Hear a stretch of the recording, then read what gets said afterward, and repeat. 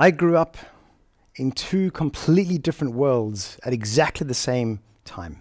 On one side, poverty at every street corner, and the other side, prosperity and wealth in a beautiful country.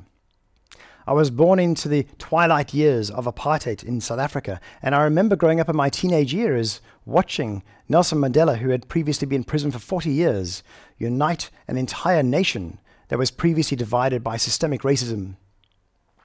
And I remember asking myself, how could this be possible, that someone with such limited resources could enact such positive change in the world? Nelson Mandela's legacy lives on around the world today, but we still have got some massive problems to solve.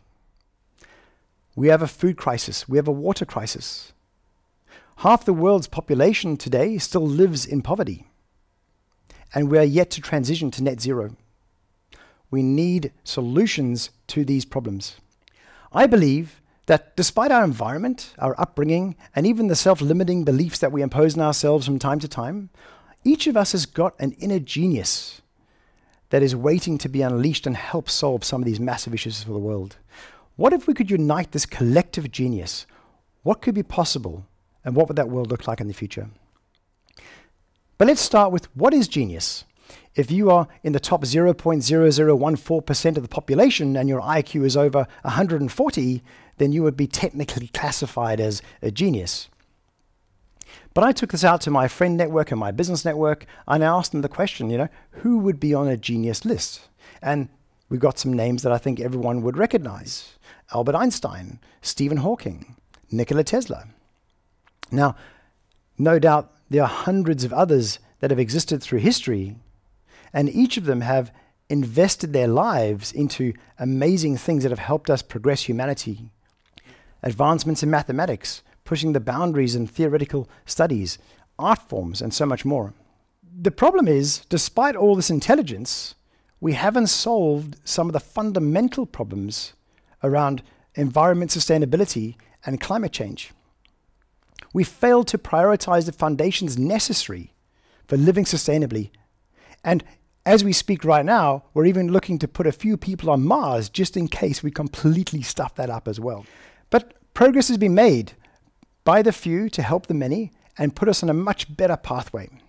IQ aside, I'd like to add a few extra names to this genius list and leaderboard.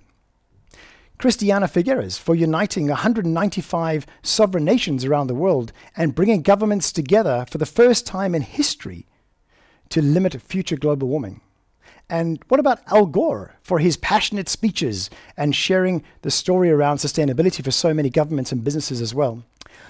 I think it's time that we redefined what genius really is. We can keep the intelligence component, but I'd like to add in a few critical things to the definition as well.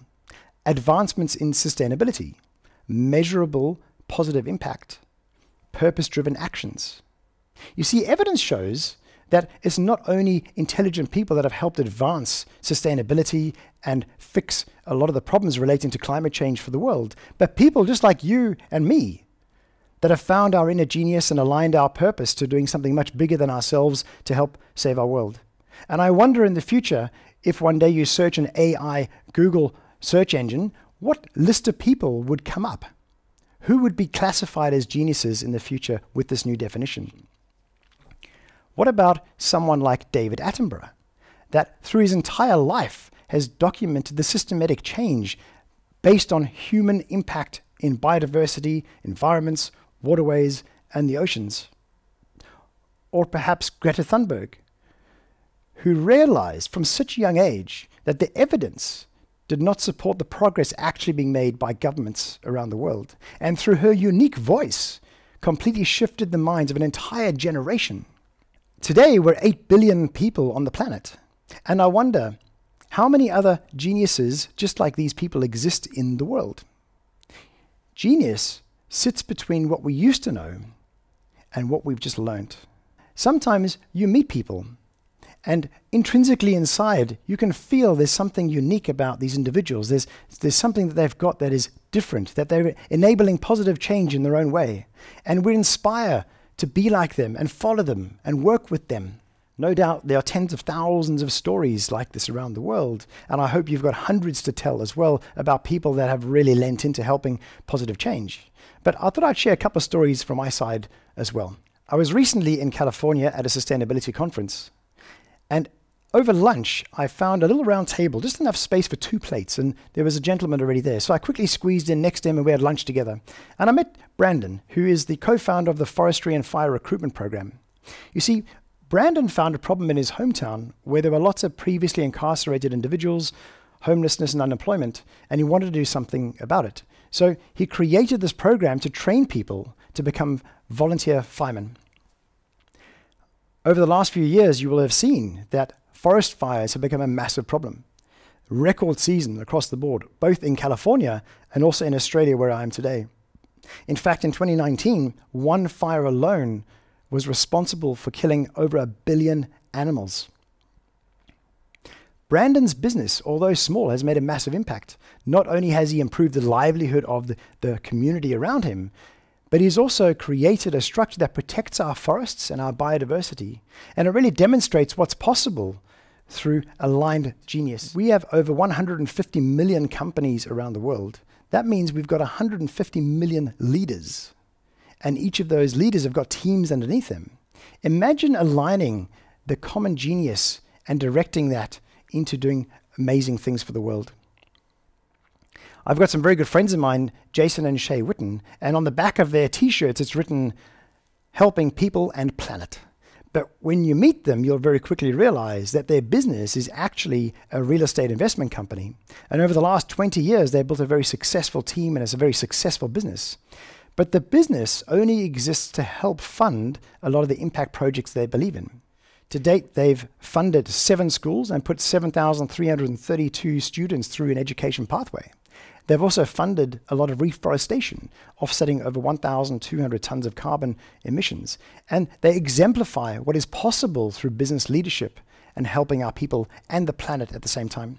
For me, I remember exactly the moment in time when I found my inner genius and completely shifted what I did.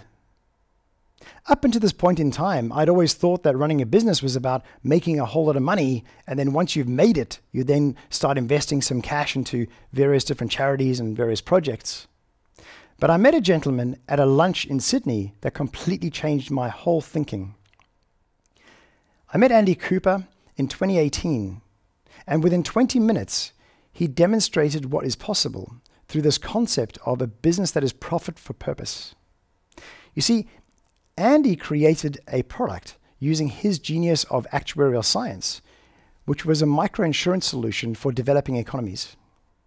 And what it meant was that if a breadwinner of a family fell ill or couldn't work, the insurance policy would pay some money to cover the cost of the family, meaning that the kids would still go to school and get the education.